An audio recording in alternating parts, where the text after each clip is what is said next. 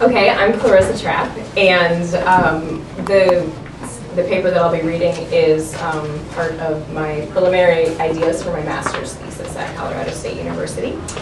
And so I'll be focusing mostly on one source, but I'll start by explaining a little bit about the theoretical ideas that I'll be using to explore this kind of stuff. So, in her 2009 book, Foul Bodies, Kathleen Brown claimed that domestic life is a historical and constantly changing site of cultural production.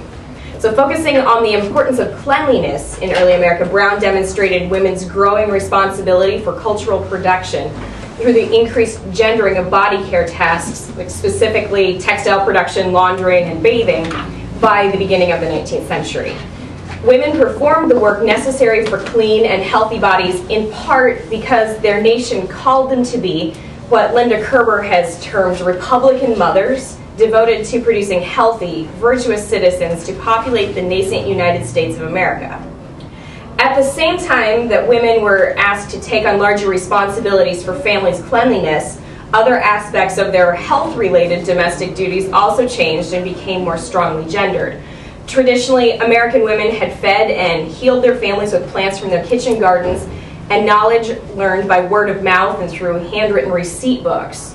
However, by the turn of the 19th century, male doctors, touting the importance of education and intent on professionalizing the American medical practice, vilified midwives and female healing as superstitious and dangerous. Education proved a powerful persuader, and consulting with educated doctors made increasing sense to some women who began to defer to male physicians. Labor-intensive tasks, such as cooking and nursing, continued to be the purview of women, but diagnosis and treatment of serious diseases were more often men's responsibilities.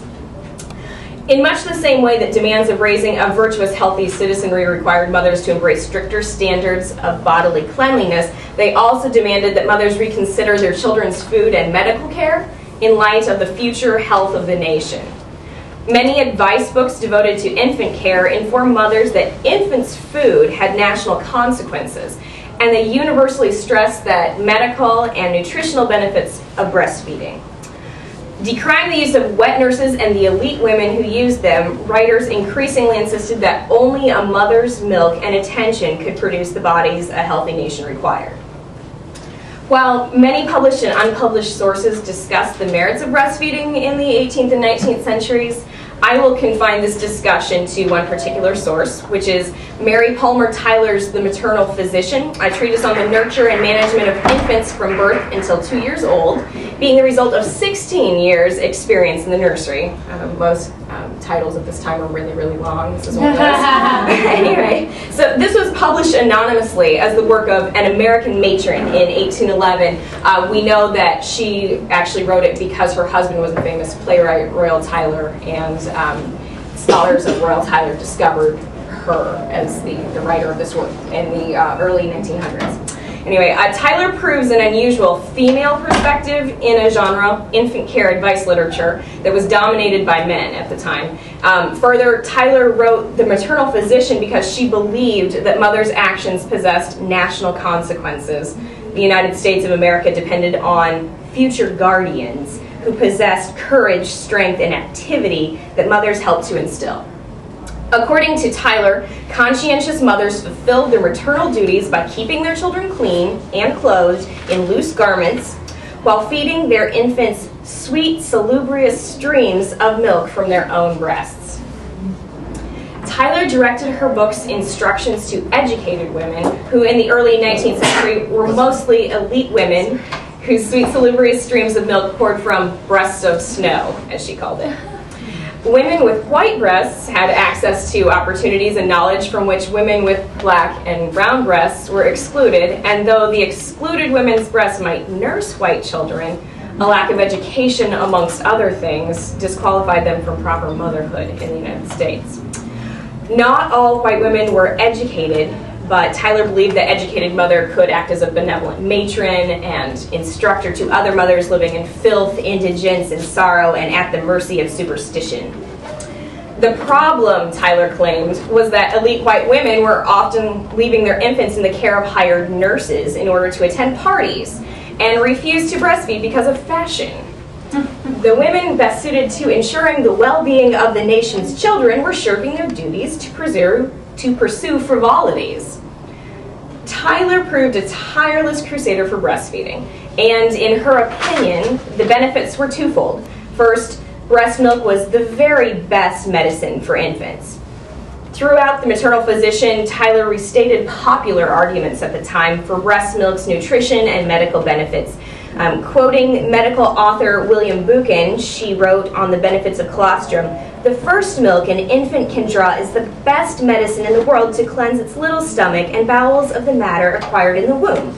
Adding, "I have never had the least occasion to use any other medicine for my babes."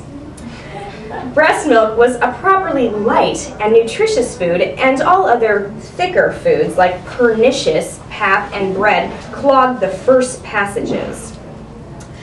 Tyler also promoted Enlightenment ideals about natural childhood development, claiming that breast milk was natural, as was the process by which bodies produced and consumed that milk.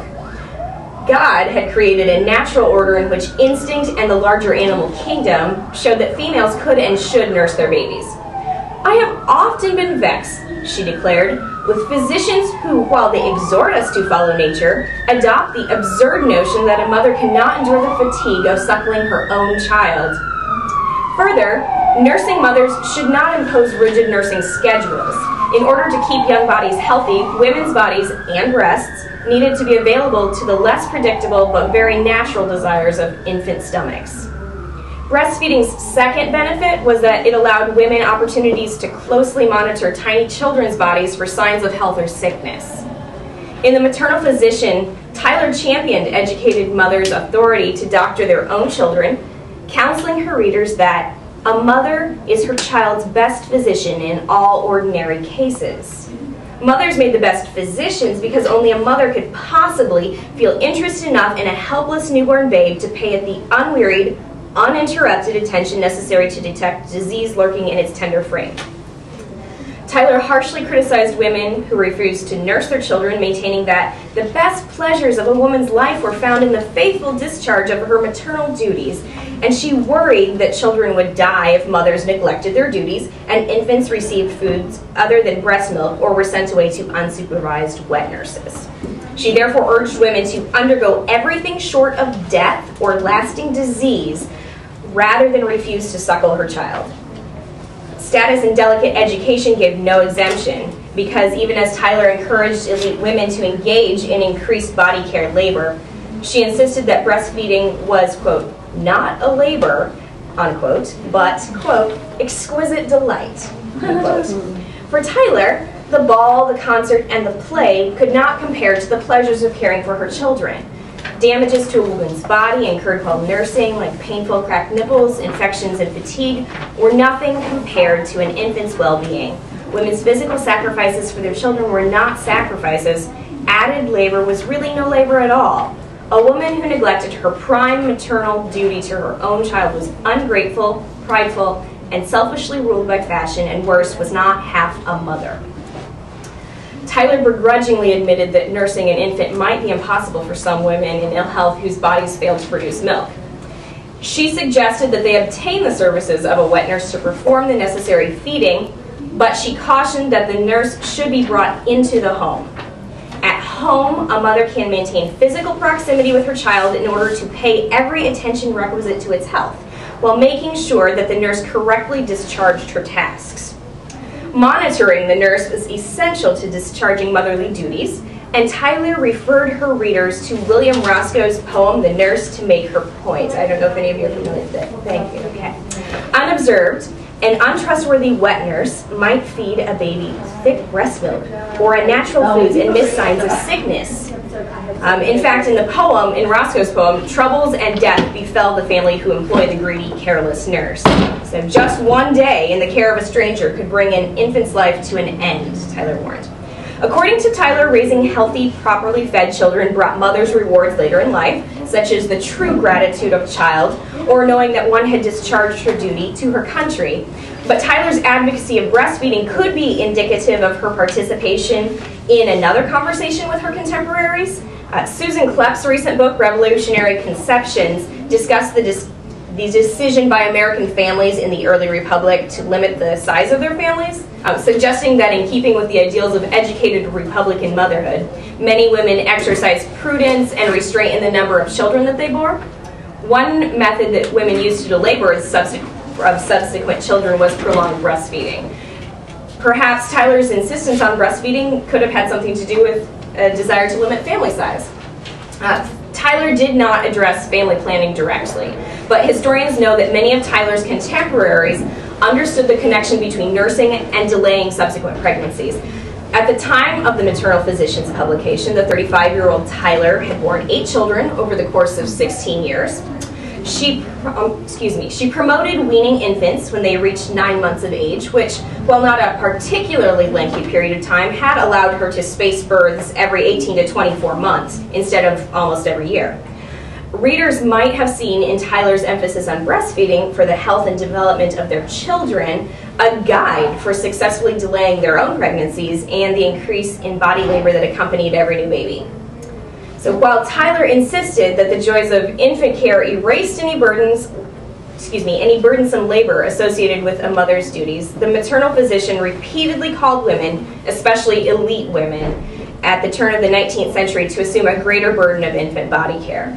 For the sake of their children's lives and the future of the United States, selfless mothers needed to abandon less intimate methods of feeding and medical care and bear their breasts to the country's infants. Only sweet, salubrious streams of mother's milk could produce healthy, virtuous citizens.